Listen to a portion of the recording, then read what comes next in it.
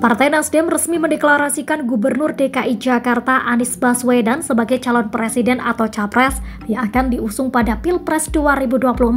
Pengumuman tersebut disampaikan langsung oleh Ketua Umum Partai Nasdem Surya Paloh di Nasdem Tower Jakarta Pusat, Senin 3 Oktober 2022. Surya Paloh turut mengungkapkan alasannya mengapa memilih Anies sebagai Capres 2024. Dalam deklarasi ini, sejumlah elit Partai Nasdem tampak hadir secara langsung. Mereka diantaranya adalah Prananda Surya Paloh, Rahmat Gobel, Syahrul Yassin Limpo, hingga Ahmad Sahroni. Anies Baswedan juga diketahui turut menghadiri langsung pengumuman deklarasi Capres 2024 tersebut. Anies yang tampak mengenakan setelan jas berwarna hitam itu tersenyum dan melambaikan tangannya saat menyapa awak media. Kemudian Anies masuk bersama Surya Paloh ke dalam aula tempat deklarasi Capres 2024. Anies dan Surya Paloh pun duduk bersebelahan.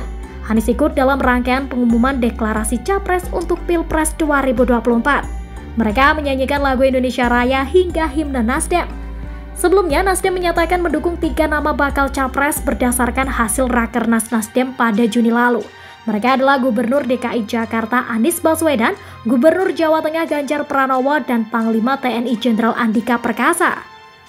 Mereka adalah Gubernur DKI Jakarta Anies Baswedan, Gubernur Jawa Tengah Ganjar Pranowo, dan juga Panglima TNI Jenderal Andika Perkasa.